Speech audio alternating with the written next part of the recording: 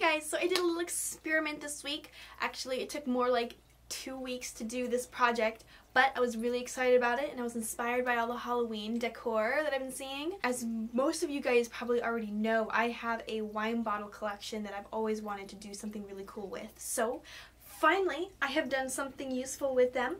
I have here some wine bottle candle holders with dripping wax. It is very beautiful. Aesthetically, I do absolutely adore this. I feel like the work that I put into it was really well worth it.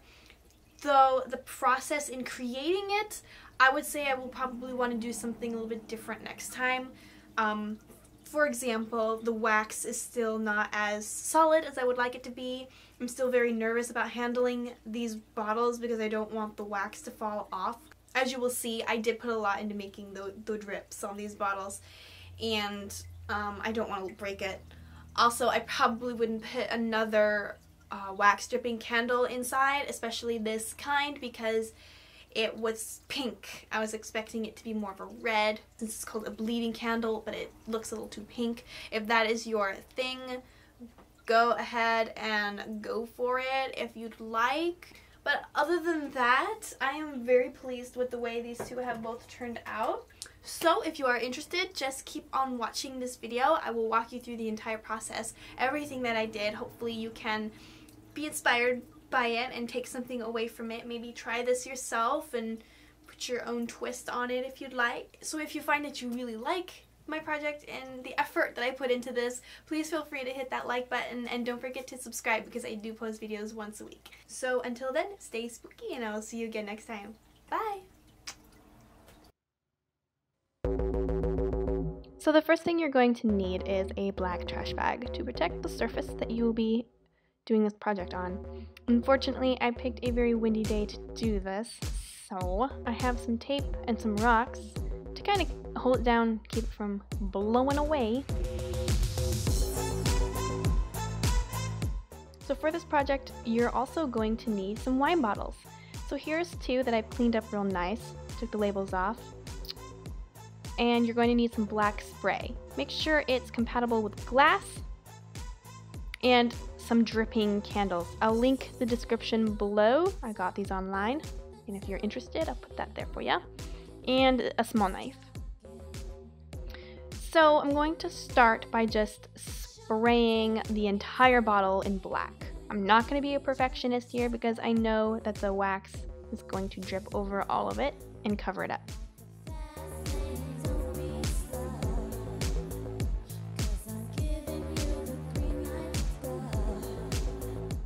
Here are the candles I'm going to be using. Now I want them to fit nice and snug into the neck of the wine bottle, so I'm just shaving away just enough to get it to fit in there comfortably, because if I'm going to light these, I want to make sure it's not going to be falling off or going anywhere. So yeah, nice and snug is what we're looking for.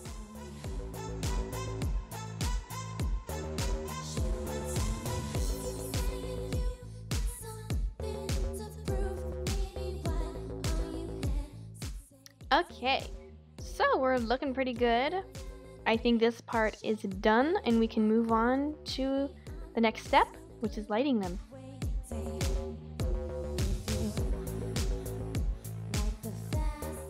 Alright, they're lit now, and as you can kind of see, they've just started to drip immediately. The black looks amazing, but I did notice the wax on these candles were melting pretty fast. And unfortunately, the wicks were also very crooked. They were not center at all. I don't know if that was done on purpose or not, but because of this, the wax was only dripping down one side, and I did not want this. So I had to go in with some matches and lighters and such, because I wanted to kind of help out the wax a little bit, direct it to be dripping down different sides of the bottle. In a way, it's a happy accident because I could better control where I wanted the wax to fall.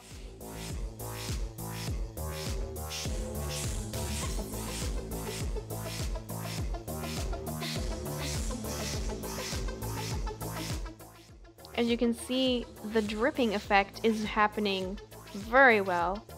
I was very pleased with the way this is looking.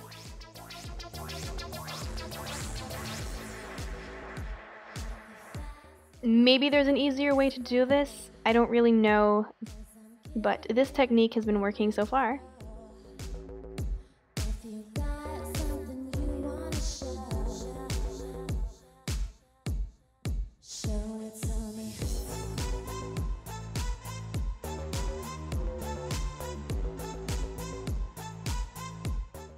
So I was prepared for these candles to be just for the dripping effect. I did not expect these to just sit and burn slowly. So this is perfect.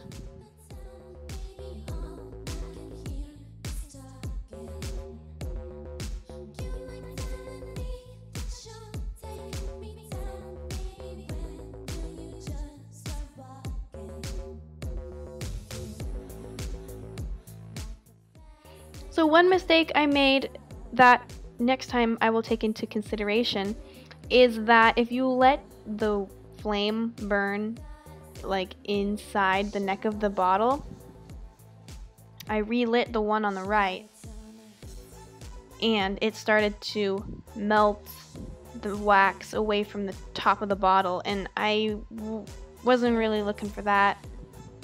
I should have just stopped here. But see, I lit it and it started to melt. Next time though, I won't let it burn so far down into the bottle.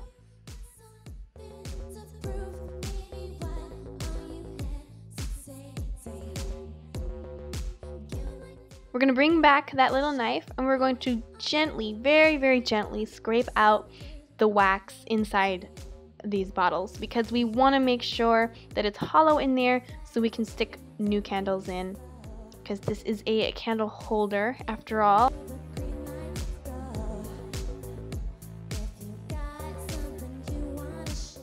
Now be very gentle. The wax is soft, which is why I got this spray adhesive. It was just something we had laying around. I figured, you know what, this wax needs something to protect it, make it a little more stronger, a little more resistant against getting bumped.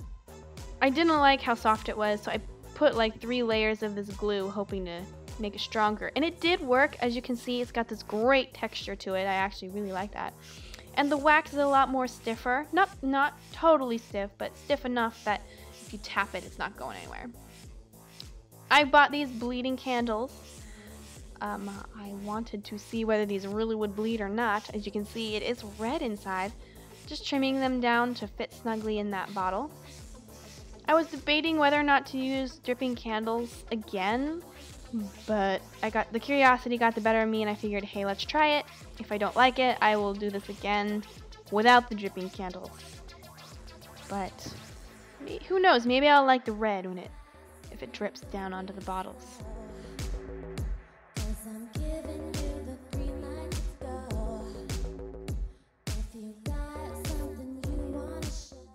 They started dripping pretty quickly. They did need a little bit of help to go over the edge because unlike the other candles, they are very centered. The wicks are very centered. But yeah, I'm just gonna let this burn and we'll see what happens.